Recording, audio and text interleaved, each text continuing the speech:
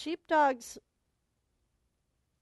herd sheep by leaning into them and kind of pushing. And if you've ever known one personally, when they come by to get petted, they'll rub up against you like they want to push against your leg.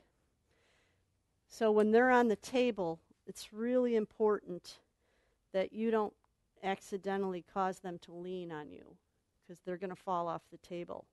So if you have a dog, any breed, that wants to lean, just rub their belly and they'll redistribute their weight more evenly to all four legs. The more you push against them, the more they're going to push against you.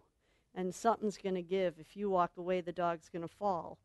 And you can't groom him if he's leaning on you. So don't get any dog on your table in the habit of leaning on you. Just give them a belly rub, and they'll generally shift their weight and evenly distribute it. But these guys really tend to do that because of their herding. They do like to push and lean into you.